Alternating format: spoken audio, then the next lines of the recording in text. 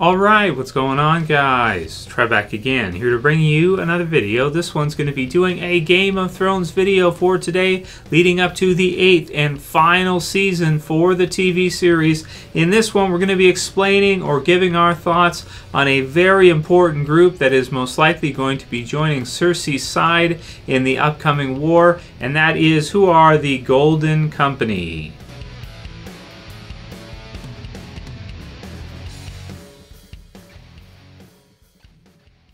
And spoiler warning as usual, if you guys have not seen all the way up to the finale for Game of Thrones Season 7. So going into Season 8, definitely want to give my thoughts on this group, this mercenary group, because they are going to be extremely important.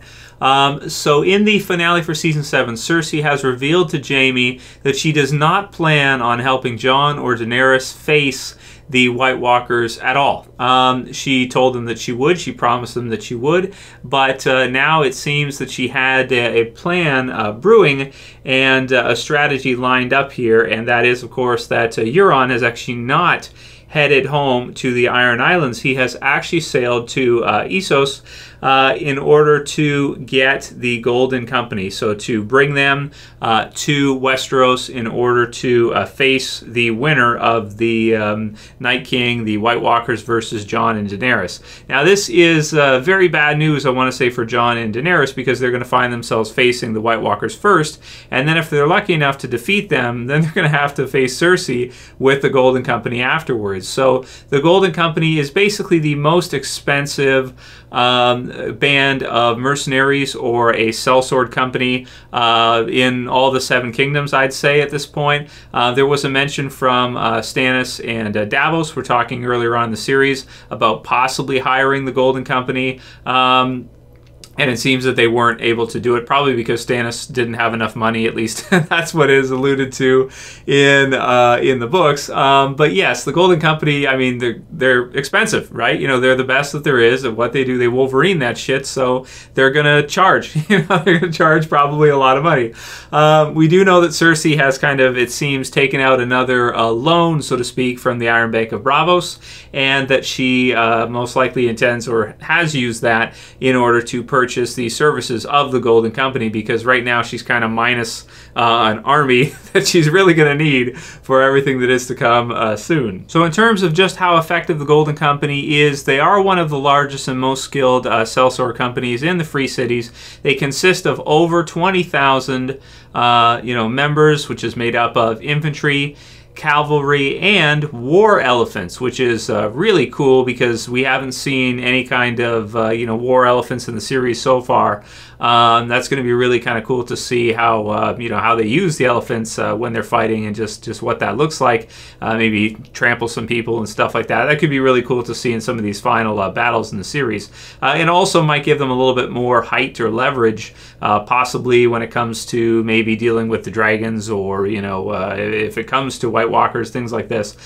Just a pretty cool kind of thing that nobody else really has or has had so far in the series. They have a reputation of never breaking a contract, which is quite uncommon among mercenary organizations, and they are said to be by themselves one of the most powerful armies in the world. They were founded by a Targaryen bastard named Aegor Rivers, who's also known as Bittersteel, and they are currently captained by Harry Strickland. Their motto is, "Our word is as good as gold," and their war cry is, "Beneath the gold, the bitter steel," which pays homage to their founder. So I am very excited to see what the television series version of this group looks like. It should be wicked cool to see their armor designs and all that when we finally get some pictures next year for the 8th and final season. Just should be really cool to see, because they got the gold everywhere. You got the war elephants, golden skulls, and all this stuff. It's just, oh man, it really looks cool. So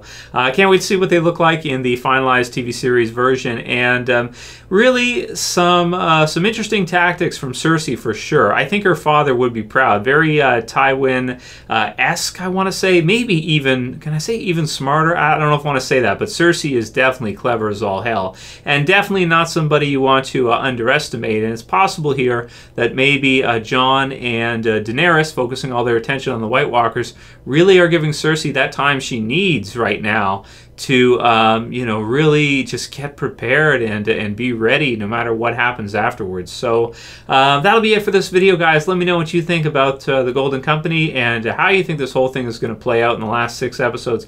Man, it should be epic when this is all finished and we get to see the final season. Just can't wait. If you guys like this video, please thumb it up below. You can also share and favorite. And if you're new and you want to subscribe to the channel, I would appreciate it. You can subscribe at the bottom left. That's it for this one. I'll see you guys again soon for another Game of Thrones video. As always, it's Trev, and I'm saying peace. Later, guys. See ya.